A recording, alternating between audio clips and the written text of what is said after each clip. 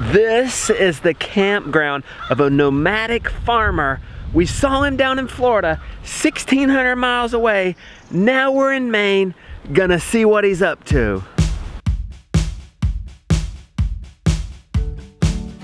Very exciting day on the tour. Do you guys remember Jim, the Florida gardener? The guy who was doing market garden on borrowed land, on borrowed yards? Here's the main man. What's your name? Jim Kovaleski. And what are you doing? I'm packing for my local health food stores. Got an order going this morning. Okay. Yeah, he had some of the most beautiful gardens I had ever seen.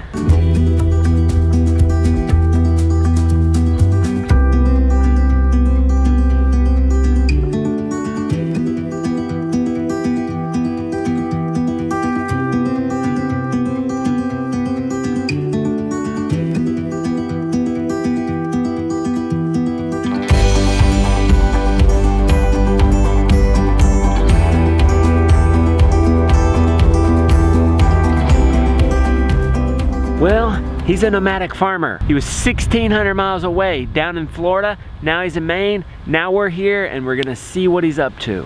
Welcome to Lamb's Cove Farm. Yes, thank you. Thank you. How you doing, buddy? Good, how are you? Good. Good. Hanging in there, guy. Yeah. I can't imagine, you got a busy life. We're a long way. Yeah. We're 1,200 from North Carolina, so Yeah, I mean, how far are we from Florida? You know, it's about 1,800 the way I go. You know, I went up Joe Salatin's River Valley there. Yeah, we're feeling like we're far from home now. Well, you know what's right over there? Yeah. What? Across the water is Canada. I know, isn't that crazy? Everything you see here that's in grass, or it's more like meadow, but most people traditionally a lawn is mowed with a scythe.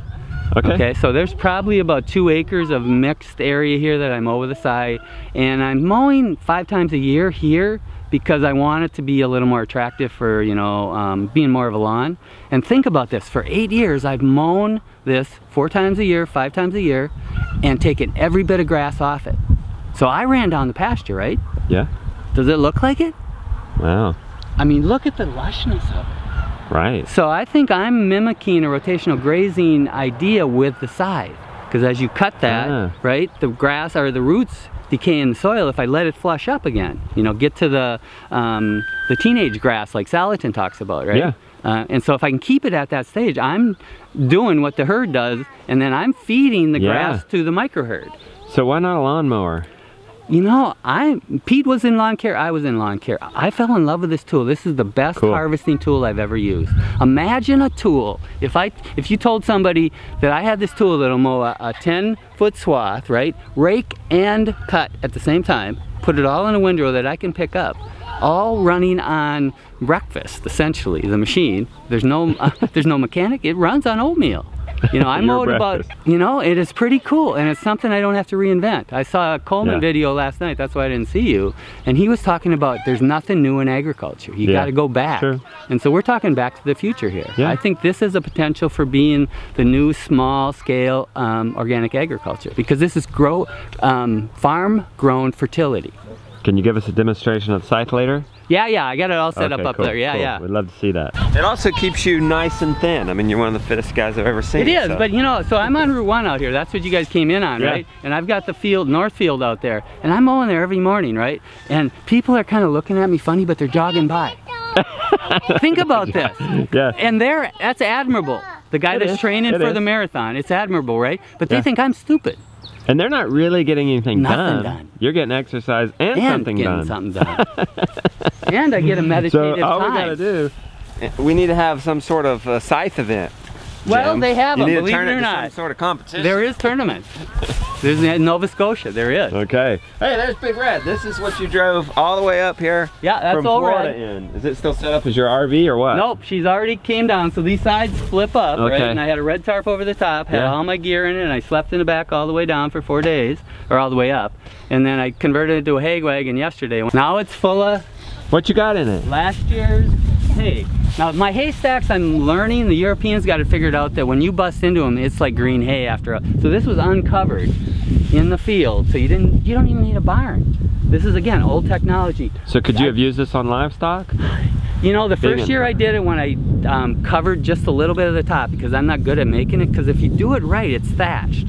Okay. You know, so it's like a thatched roof. But you know, the Europeans know how to do that. I didn't. So the one year I did cover it just a bit. You broke into it, and there was still purple vetch flowers in it.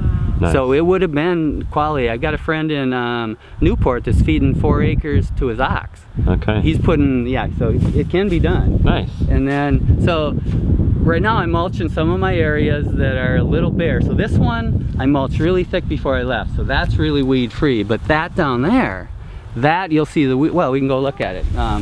This whole area looked like that. Whoa. The woods had come in. Because you know, Dad had been gone for 7 years, right? And this is the extreme look. So see the thick woods down there behind that apple tree? Yeah. 2 years ago, it was right to here, just like that. Wow. Right? See, here's the old stump still. So how'd you get it up?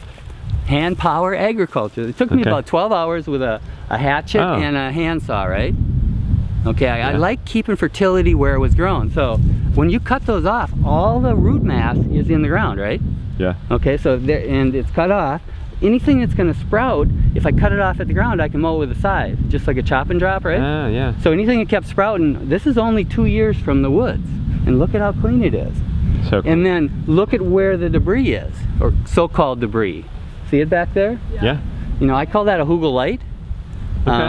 Jack Cortez called it a hugel light. I've learned that if you plant berries, you know, any kind of cane crop, they like to be tucked up into that. So I planted over there. I've got some that I did like 5 years ago, and they'll actually creep underneath that and come up.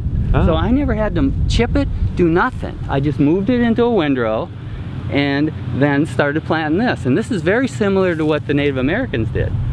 You know, the New World crops with the squash after they slash and burn, right? So I put some New World crop squash, and I had some great yields in here. There is a limiting factor of how the trees are here, so it's a little, when they leaf out, the morning sun I don't get, so it limited production. But you know, that first year I probably got, I don't know, maybe 900,000 pounds of squash out of here. Nice. Plus some annual vegetables. But see where the soil life has eaten all the mulch I put down in the fall? Yes. I didn't do it as thick, so now I'm remulching. And right now, between what's in the truck and what's there is an acre of grass mown out there. Okay. So the idea is fertility concentration. Think about that. I took an acre of grass and put it into something that's more like, what, 2,000 square feet. Okay. So that would be similar to like many years out in the field of dying back, right? Right. So you've increased fertility here big time. So that's what I'm watching and having great yields. Is that mound retaining some of the moisture too? You know, I don't think so. Okay. You know, I did a lot with hugel cultures. Yeah. And I think they're highly overrated for what people want to get out of them. Okay. I did one over there that was like, that's probably 7 years ago. Okay. Some of the wood has not even rotted yet. Okay, so that's basically for growing your, looks like you got, what, raspberries in them or something? That's 2-year-old raspberries, right? Which is a high value crop here. Okay. And then what I did is, what happens is, they'll sucker out. Come down and look at this.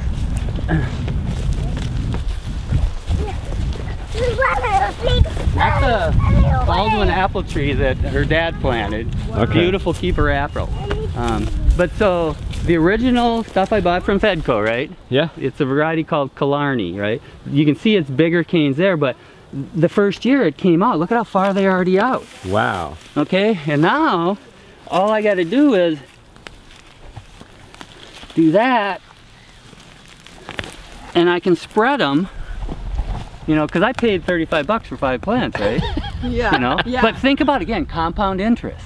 Yeah. I've got about, you know, 50 plants here now that I am selling. And I'm also moving to other areas of the farm. I'm growing 7 varieties now here. So you're taking advantage of those being viral. Prolific, they're taking off, they're prolific. Others would consider that a problem. You're harvesting it and selling them. The problem's the solution. That's one of those permaculture things, you know. I'm not a big permaculture practitioner, but some of the things they talk about are so valuable. Yeah. The idea of composition instead of imposition. If you compose a system working with nature, you don't have to work as hard. Yeah. Let me get this right. All you did was take what you chopped up right here and you piled it up in a mound. You didn't worry about how it was on the contour. You didn't. You just put it right here to create a garden, huge garden bed, and all you did was plant some raspberries. Yep. 5 raspberries. Yep, 5 here, and now last year I moved them. You know, you've moved some up. So this is the second year. So the first year they even suckered, and then I moved them up there, and now I'm gonna have to sell a bunch of these, otherwise this is gonna turn into a bramble. What do you mean sucker? To produce fruit? Sucker means that's what these are. People call these suckers. Oh, okay. I mean, I might not So have they the produced another nomenclature plant. right, but that's what I call Did sucker. it produce fruit that first year? Yep, not a lot, but they're Okay. just starting to, this is a mid-season. But this so is gonna be a huge crop this year. Yeah. Okay. You know, and I'm selling them for, I think I'm getting $3 a half pint. And you didn't do anything after you planted No. it, except for mulch. But think about where raspberries grow. Yeah. They grow on the wood's edge. Okay. Okay, so instead of trying to put them out in the field and bring your mycorrhiza chips out there, plant them where the woods were, Yeah. right? Because I chopped this back. This is a mycorrhizal You're system. a permaculturalist at heart, you know. Well, I mean, it all You're just goes looking together. at nature It's and just nature what it copying does, nature. right? And yeah, and her dad had planted, there's, I don't know if you can see up there, they are hazelnuts. Yeah. There's Cool. stuff in here that he planted. Those are all pear Yeah. trees behind you. And when you say dad, you're talking about another. You're not related to them. It's not your dad. No, It's a lady that you've known. Bob Johnson. You've asked her if you could. You kind of saw this as an abandoned land. and exactly. but they still own it. They still had a love for it. And you said, "Hey, can I cultivate it?" And they said, "Cool." Yeah, and they said have at it. I said, can I camp out on the ocean and beat back the woods, right? And keep what I grow. Okay. And what the thing is, the abundance that happens. At first, I think she was a little, saw how much was coming out of here that she was feeling, oh, maybe this ain't a good deal for me. But there's so much abundance now. She's getting all this stuff from this land that I can't sell. Okay. You know, and then the land's being taken care of. Good. It's in much better condition than when I got here. Because Cool. think about that compared to that or that. Wow. You said camp out. You're like camping out here in a tent. Come on, a bunch of them. Okay, It's a are you great gonna show us place your to place? live. Okay. This is home for 8 years. Wonderful home. I bet it's paid for, Jim. Yeah, well, it's, yeah, that's the thing. Yep, How that much is do paid you owe for. on it? Nothing. That I think I bought a new tent last year. That was $600. What? Paid cash. What's your mortgage? What's the mortgage rate on $600? No, well, I paid cash from what the land produced. Good for you, buddy. And then here's kitchen. So Okay. I've learned. So I'm a market gardener, right? So I've got to market. These easy ups are crazy. So I buy a new easy up every year for market, and then retire the other one to be my kitchen. Check it out. It's like being a Boy Scout all summer. Great America Farm Tour Cribs. Here we are. He's a Boy Scout all summer. Yeah. and Okay. I But only this have is all you need. I mean, Yeah, I mean, What do you need? I mean, you're a single guy. I call water from the farmhouse, drinking water, and there's a little seasonal creek that right now is running, so I can, you know, I do my dishwater on the fire, so I can use that for dishwater. And what a view. What river is this? This is actually the mouth of the St. Croix River, which dumps into Cobscook Bay. Okay. Canada is right across. I watch the sunrise over Canada every Nice. morning. wow. And it So you realize beautiful. how early it's rising here? It's What, very 4:45? Right now, and so we still got another month. So I about know. 4 o'clock it'll rise. There's you can't really. On the longest day? Yeah. So you see this? That's a mountain over there, that double one. Yeah. That's called Chamscook. And over the summer, I get to watch. When I get here, it's like on the southern shoulder of that one, and then every day it goes all the way up to the notch, and then it starts going back south. And I get it's really a good, you know, calendar for how the season progresses here. Living room, So I actually kitchen, have a bed. I don't sleep on bedroom. The, Oh, sleep on the ground. Brought a okay. bed in here, so I haul all Nice. those down. And I kind of live out of these bins because they can seal up and carry around. That's true. What about nor'easters, man? What about a summer storm? You know, this one's held up really good, and the easy up. It's went Okay. through 2 different ones. One of the hurricanes came over, it was coming out of the south, so this is protected from that. Yeah. But the nor'easters, you just hunker down. There's some bad weather in Maine. The first year I camped here, 2009, it rained every day in June. Every day. There were slugs everywhere. But that's farming, Is this you know? completely waterproof? It is, believe it or not. Wow. Yeah, the old canvas tents are good. This is out of Alaska. I think it's Alaska Nice. tent and tarp. And there's your, what's that for then? So that's the guest tent. Oh, okay.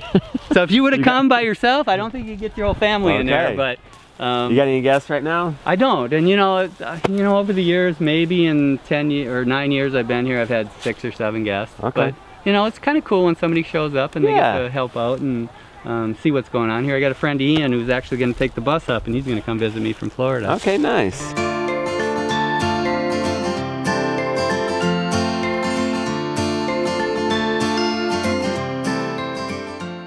I don't water. I haven't watered in 7 years here, including transplant day. I don't weed. If I keep the grass on the beds, you know, don't let the soil life eat it all, and I don't fertilize. All because of a handheld scythe. Right. Let's show the processes. You cut it, and then you put it in your truck and haul it, and then you put it on this. So we'll do this later. Okay. We'll come back with the kids. You've got a load. We'll dump it on here as mulch. But let's go see what it would look like to cut it. So this is my technology for the farming I do. This is what I need. I need a tarp. Technology here. A hay fork. Well, a hay fork is different. It's only got 3 tines. It's like a manure fork. Yeah. And I need a scythe. So how much does that set you back? Oh, it must be, you know, probably. Well, you know, believe it or not, these are all antique store finds. The hay rake too. So I mean, you're probably looking at $100. Okay. The scythe cost you $200. Nice. Can you smell the chlorophyll? Oh wow, yeah. Now it's getting dull. I felt the drag. It started. I was having effort. Is that because you hit the ground a little bit because of the mound? Could be a little uneven. So then you go ahead and. Well, no, I wear the gloves. So what I'll do is when it's wet, because you got to wipe the grass off. Oh, okay. But traditionally, it's you do this to wipe it. But I got sick. I mean, I mow so much. How many bends would that be over the day? Because it's probably every 5 minutes. So I just wipe it with my hand, and I've never cut myself. Knock on wood. Okay, my turn, Jim. Okay. Nice. Watch it. And it's all about how far to step. Yesterday I thought these were his onions that he brought up from Florida. His onions are still in the barn, not ready to plant yet. This is garlic. This is what you did when you left here. You planted garlic. So last thing I do, like I leave here usually maybe 3rd or 4th of October. So last 2 days I'm planting 1,800 garlic. Okay, and then you come back and you have a produce to sell. Well, so this is actually a crop that I'll pull in probably the end of July. I'll cure it in the barn and then take it to Florida. And I planted like 1,800 of them, and that could turn into like 4 grand for me down in Florida. Nice. And did you people bring anything up from Florida that gives you a quick cash crop? No, what I've done, well, so because I brought so many of those onions, I probably grew about 10,000 of those onions. So I've already sold probably, I don't know, maybe 2,000. Okay, good. I made a couple $100. You know, my farmer friends are happy to have them. Okay, cool. So Red's a dump truck too. I love her. That's a good truck. It's a great truck. It just got this hydraulic cylinder rebuilt. The reservoir is integrated, and it's a 20-ton dump, so I could dump, you know, 40,000 pounds with it. I couldn't carry it, but.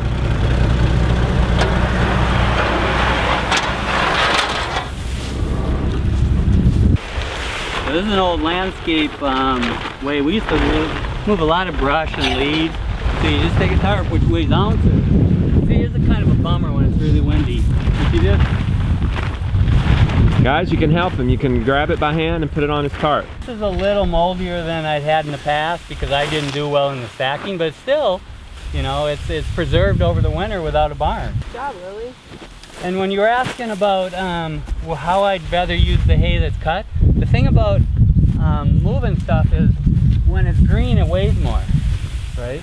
So if I got good drying weather for me, like haymaking weather, I'll let it dry out there because it's easier to move. So somebody grab here. Someone grab right there. Right here. I'll do it. Okay. Got it? Now we're gonna pull this way. So you guys are not really helping. We don't gotta hold it because all the weight's on the ground. Yeah. So even rough ground, you can go over stuff without having it, you know, like wheels bouncing around or anything. Uh-oh, man down. Man down, come on. Down. Be careful with that with your brother's hands in there. Doing it really thick, like I said when I smothered the inside the chicken barn, the witchgrass. What I'll do then is I'll pull the tarp up, full load, and then all I'll do is that. And then it dumps and it's pretty thick, and that's enough to smother stuff. So last year at this time, the grass was right here, right? Okay, and my big problem, you can see it right now, what happens is the weeds start coming from the outside of the bed, right? Yep. Okay, so I'm looking, what happens here usually is the dandelions show up, which is a quick growing big leaf plant, right? They fill that void. And I went, what else will do that? Potatoes. Nice. Okay, and I learned from Mark that potatoes, Mark Fulford, he's like one of my big time mentors. He's a soil scientist out of Monroe, Maine, and he also grows amazing organic apples. But he said potatoes like new ground. Even the Swedish will actually plant it right in the sod. They just take a mattock, make a hole, and stuff the potato in. So I kind of modified that. So what I'll do this year is put it right here on the grass edge, right? So I'll make a divot, plant the potato there. Potato will come up. The first mowing, I'll mulch it, right? Because it delivers that windrow right to the potato. Potato grows up. It's keeping the weeds because it's shading them out, right? And next thing you know, I've got a wider bed, right? Nice. And it kept the weeds from going in. Nice. And I'm starting to call it, I think I'm going to call it pioneering, because it's pioneering land, pioneering perimeter potatoes. I like it. He's chopped the bark off of that. I said, what are you doing? He's killing it and turning this into a trellis for hops. Man, Jim's just full of ideas here. And this is a killer apple. It's called Hudson's Golden Gem. I got him about 5 years ago from Mark Fulford. It's this beautiful big russet apple that's so crisp and yellow fleshed. They're huge, and so I got one of these, 2 of them from Fedco, so I got that going. Do you prune or maintain these apple trees in any way? A little. Ellen's more, the apple trees that were here from her dad, she prunes them. The pears have been incredible once I started getting. So think about, now you've got trees in the middle of these lush gardens with the microherd really happy manure, and these are having incredible crops of pears now. Nice. Because that's what the blossoms are, you're seeing is pear blossoms.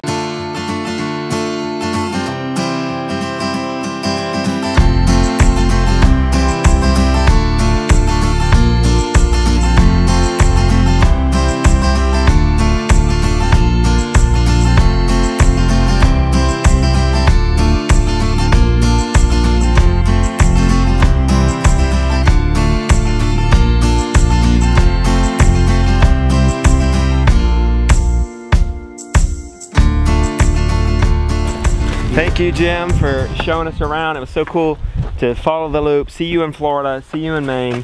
Thank you for all that you're doing. Yeah, I can't believe you guys made it. Most people say they'll visit and they don't, so you did. That's awesome. Here we are. How many miles is this from here to your home in Florida? About 1,800.